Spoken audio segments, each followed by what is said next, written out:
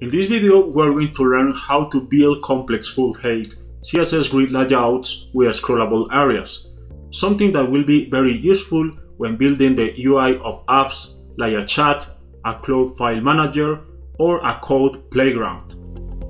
For this CSS exercise, we will have as a result this complex full-height grid layout composed with different nested scrollable areas, without the browser scrollbar if any content has an overflow.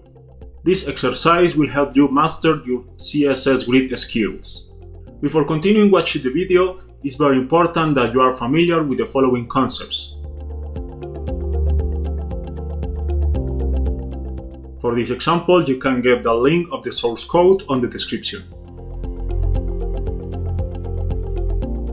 Let's start with an empty HTML page and CSS style sheet. Inside the CSS file, we are going to apply the CSS resets to set the default browser margin and padding to 0.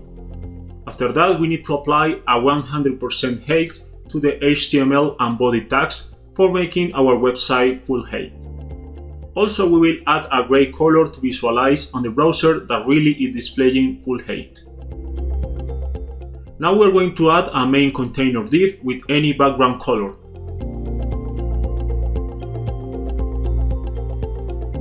As you can see, it's invisible because it doesn't have content. Let's add some text to make it visible.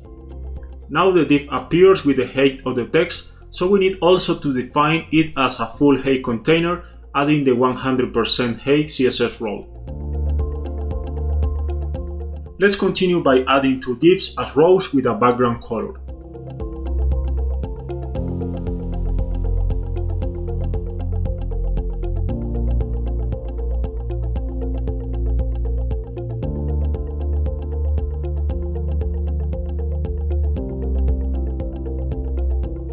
Then let's define the main container display as a grid and set the height of each row with grid template rows, making each one to fit the same space. Also, we will create a test height CSS class to simulate a container with a big height for creating a vertical overflow. To test it, we will add a div with a test height CSS class inside of each row. And if we take a look at the web page, it will appear the vertical browser scrollbar. To prevent this behavior and make each row scrollable, we will add an overflow auto inside each one.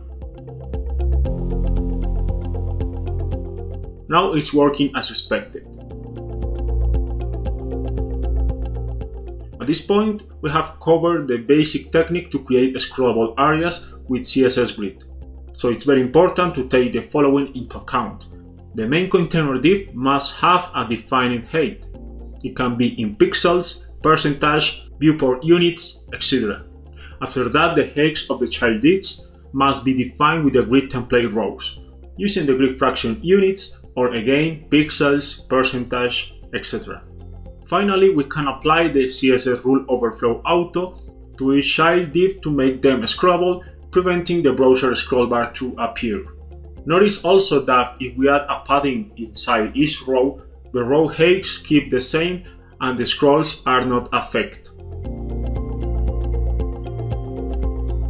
Remember also to apply the box sizing rule inside the CSS resets to do not alter the height and width of a container when a padding is applied. Now let's create some nested scrollable areas inside each row. We will remove the applied padding and replace the test height div with two rows inside row 1 and row 2. Let's apply to each one any background color.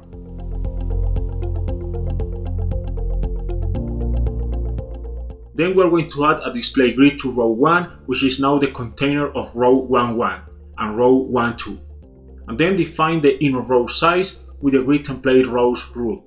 In this case, row 1.2 will be bigger than row 1.1. Let's do the same for row 2. That is now the container of row 2.1 and row 2.2. Perfect, it's working. Now let's test again the rows overflow, adding the div with the test height class inside of each nested row from row 1.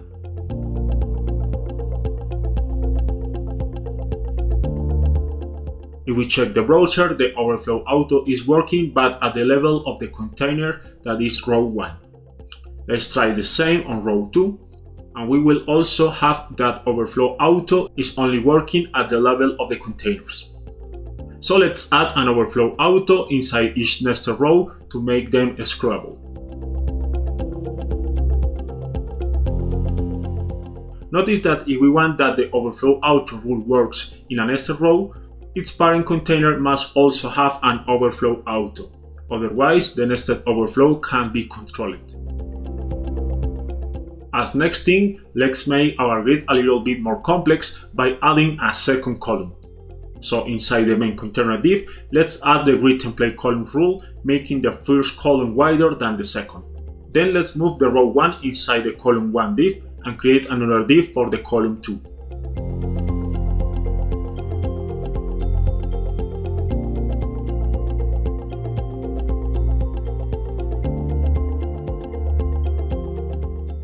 Then we need to declare the column 1 class with a display grid and a row template for 2 rows of the same size, and a column 2 class with a display grid. If we check the browser, we will have an uncontrolled overflow caused by the first column. So to fix that, we need to declare an overflow auto inside the column 1 class, which again is working as expected. Inside column 2, we will create a rows template to simulate a kind of header, content, and footer. Then we will add 3 row divs inside the container column 2 with any background color.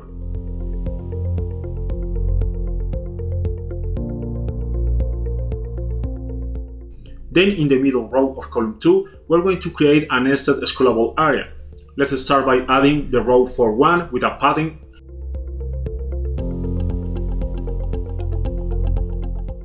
and give it a full height by setting a display grid in its parent and a grid templates row of 1 fraction.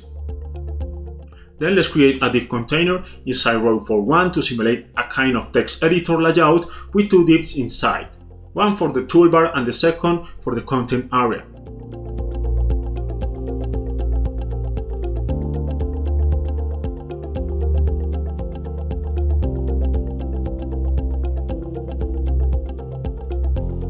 We will apply a display grid and display rows to give the height of the toolbar and content divs.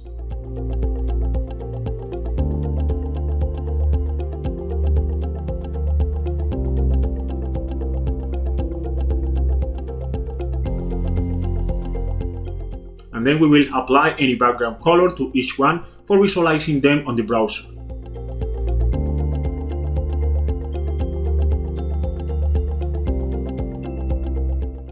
Finally, we will apply an overflow auto to the content div and add a text height div inside the content to check if the overflow is controlled. If we check the browser, it's not working. So to fix that, we need to go from the content div to each one of its ancestors to check if all of them have an overflow auto. So the next ancestor is the text editor div. So let's apply an overflow auto. It's still not working because the next ancestor is row for 1 that doesn't have an overflow auto. So let's also add it. The problem persists, and it's because also the next ancestor is row 4, which also doesn't have an overflow auto. Let's add it. And finally, the last ancestor is column 2. Let's also add an overflow auto. Perfect, we have our nested grid working.